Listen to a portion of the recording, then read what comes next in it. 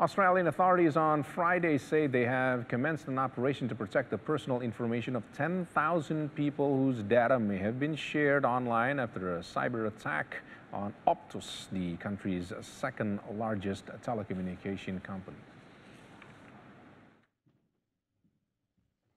The computer hacker who stole personal data of almost 10 million customers of a telecommunication company in one of Australia's worst privacy breaches used techniques to conceal their identity, action, and whereabouts.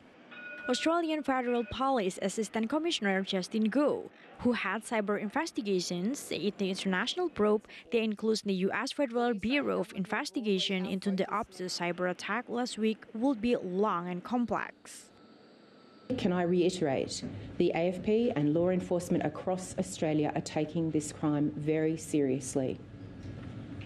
Cybercrime is the break and enter of the 21st century, and we encourage all Australians to be extra vigilant about their online security at this time. The Australian government blames lax cybersecurity at Optus, Australia's second-largest wireless carrier, of the theft of current and former customer personal information.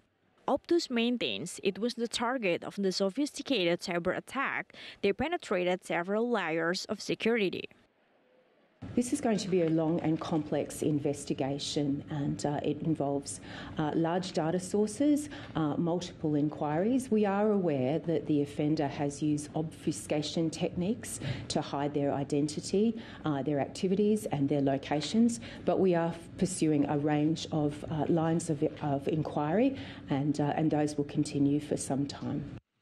While details of 9.8 million Optus customers were stolen, authorities are most concerned for more than 10,000 customers whose records were dumped on the dark web on Tuesday as part of the extortion attempt. The hacker later withdrew $1 million ransom demand in post. They apologized for the crime and claimed that all the stolen data had been destroyed. Experts are skeptical. Australian Prime Minister said Optus had agreed to pay to replace the passports of the compromised customers. I support the AFP in the response that they've undertaken.